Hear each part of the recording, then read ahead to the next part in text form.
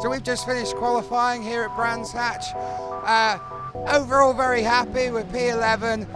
The good bit is we're only 2/10 off the factory team, so spending like 4 times as much as we are. So to be that close to them's mega. However, a bit disappointed because I know that lap time's in the car and we didn't quite get it. But we're looking to go forward tomorrow and can't wait to get racing.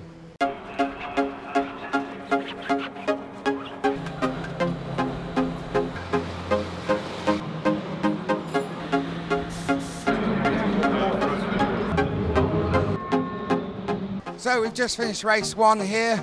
Good race, got a good start, good first lap, some gaps opened up, and good old Sherman had good race pace all the way through as we predicted. So we ended up 5th, and I think another lap or 2 I could have had a go at the Hondas, but we'll see what we can do in the next one.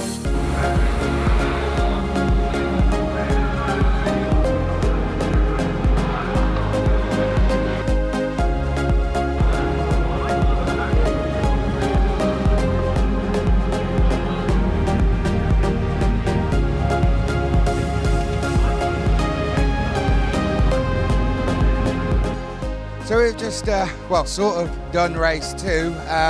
Unfortunately, we broke a prop shaft off the line. So, to be honest, I'm absolutely heartbroken. It means we've got to start from the back in race 3 as well.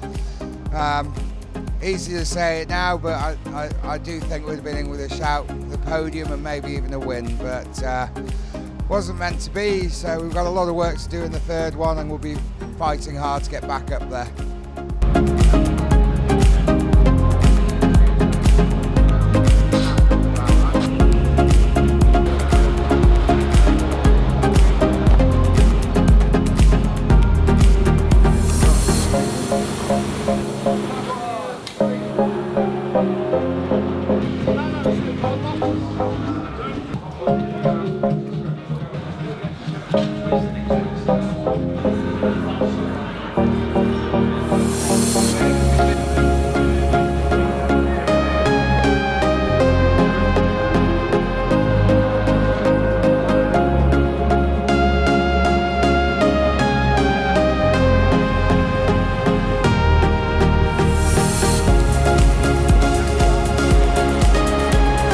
So we've just finished race 3 here at Brands Hatch.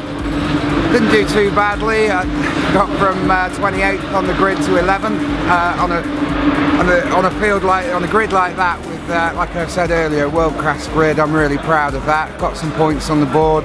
Not quite the day we'd hoped for. If we hadn't had that prop in race 2, prop break in race 2, I think a very different day. But at least we've shown the pace of Sherman, and we're looking forward to getting to Donington and putting it all together there.